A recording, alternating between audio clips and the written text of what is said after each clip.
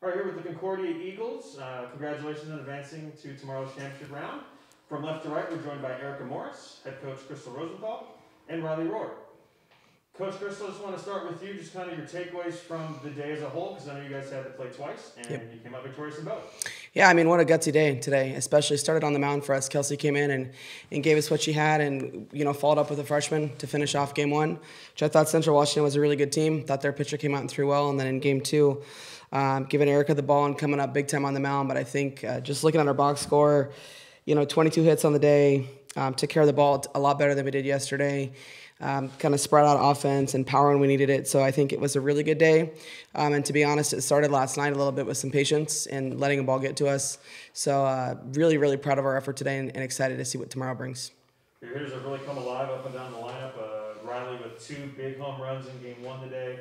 And obviously a number of people contributing in different ways. How big was that, and how much is a lift when you see a freshman like that really step up among her teammates? Yeah, and not surprising. That's what she's capable of. But I think that the nice part is if you just look out spread. I mean, Marissa Stockton went off today. She's been on the ball all day, and I think the bottom half of our lineup did a good job getting on base, having better quality at bats. We moved some runners. A focus for us has been bunting the ball. We're going to get better at that tomorrow, I promise. But I think just really good spread out offense for us. Ron, I wanted to ask you in particular, what was working for you at the plate, and were you looking for a particular pitch, or just kind of how did you settle in and find something you liked there? I would say that going into the box, I was really comfortable today, and then I seen the ball really big, and it all starts when I'm in the dugout with Rose, and our thing is FUN for fun, so it all starts there, and I was seeing the ball really good well. Spelling. Had to make it clear. I know, I got it. When you ran around the bases the first time and really kind of set the tone for your team, how big was that earlier on? It was really nice to come out and put 2 runs on the board for our team and come out stronger than we did yesterday against Hilo, and it was a really good feeling to get us started. What were your thoughts about how you guys matched up against Hilo? I know just the way Pac West play was this year, we didn't see him during the regular season, but then seeing him now, the way we have in this tournament. I thought it was nice to see them again, just to come back and push them out of the tournament. They put us in the losers bracket, so it was nice to come back and show them what we could do. Erika, I wanted to ask you too, just how big was it from your perspective to be able to contribute the way you did today? You really looked comfortable out there on the mound and got in a groove. What was working for you? I think it also, for me, went off yesterday as well. I felt very comfortable out there yesterday. Nerves are normal. I was kind of anxious, but my stuff was moving, and it was in a very good location, so I wasn't too anxious, too worried out there. I think it's awesome that I got a chance to contribute. I mean, every pitcher on the staff will get a chance to contribute if they haven't already, so it's not just one person, it's everybody for the staff. How proud are you of, a person like Courtney that comes in? Oh, yeah.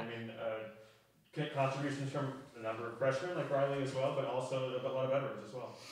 It was so awesome to see Courtney strike out all those people today. It's awesome to see Kelsey do her job. It's awesome to see Callie do her job. It's awesome to see everybody up and down the lineup do what they are here to do. It's just super exciting, and we are very ready to play tomorrow. Last question for Erika. Looking ahead to tomorrow, it's going to be the Eagles against the Eagles. These 2 teams know each other very well. How exciting is it to get that opportunity? Because you guys definitely fought your way back through the bracket to earn that opportunity now. We are very pumped up. I think that tomorrow is going to be something very exciting. For those watching at home or for those watching in the stand, it's definitely going to be a nail-biter for sure. And Rylie, obviously this is your first year here, but part of the winning tradition here with the program and with the school. How exciting is it to see that come to fruition and get that opportunity in your first year here as an Eagle? It's really exciting to come out with the team and then show everybody what we can do. We have worked the odds this whole season, and I think that's something that we're going to do tomorrow. Crystal, any final thoughts, or just what's the message to the team now as you guys regroup and reset for tomorrow with Pilo, again, we know very well, and they know us very well? I think the biggest thing for us is we can't get to a championship game until we win game 1, so we're going to focus real hard on what we know and not try to do too much, and all we can do is, our game and not worry about really what they do or the crowd. I've been a part of a few of these now, and I think the important thing is we need a couple kids to play big when we need them and not make the game bigger than it is. But excited for tomorrow. Just really, really proud of my team for even giving us this opportunity. It's tough to come back. It was a disappointing game 1 loss, but this was a really great way to respond. Thanks so much, guys, and good luck out there tomorrow. Thank you. Thank you.